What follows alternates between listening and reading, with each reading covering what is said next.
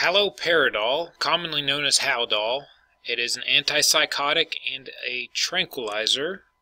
The way it works, it inhibits the central nervous system catecholamine receptors, mostly antidopaminergic, and it also has some anticholinergic effects. So it does alter the dopamine in our brain.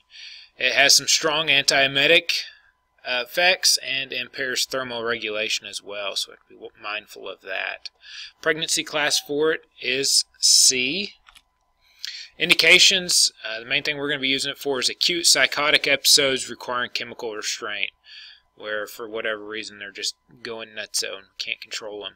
Contraindications, Parkinson's disease is a big one, and that has to do with it affecting dopamine in the brain, so we don't want to give it to anybody with Parkinson's.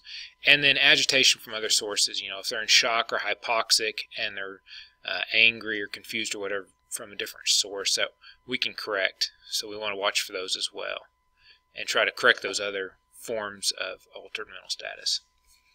Adverse reactions, seizures, it lowers the seizures threshold, so we can have seizures with it. Dystonic reactions, where that's kind of like an allergic reaction, but it causes like jerking, involuntary movements in the arms and legs usually. It can also cause CNS depression, orthostatic hypotension, nausea, vomiting, and then some QT prolongation as well.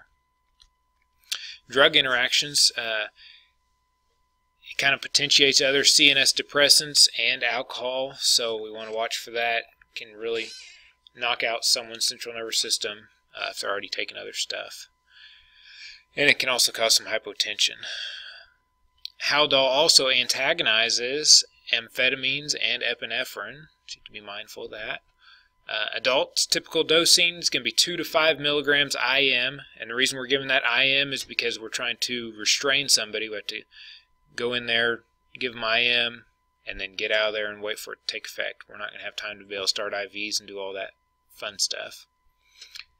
Pediatrics, usually we don't give this for the kids. Duration, onset is about 10 minutes, peak effects in 30 to 45 minutes, and then it can last in the body for a very long time, up to a day in the body. So it's not exactly a real fast-acting drug, but it does work for a long time. Something to keep in mind with it is the dystonic reactions. They're pretty common, so be ready to give Benadryl, diphenhydramine to combat that if necessary once the patient has relaxed and you're able to restrain them appropriately.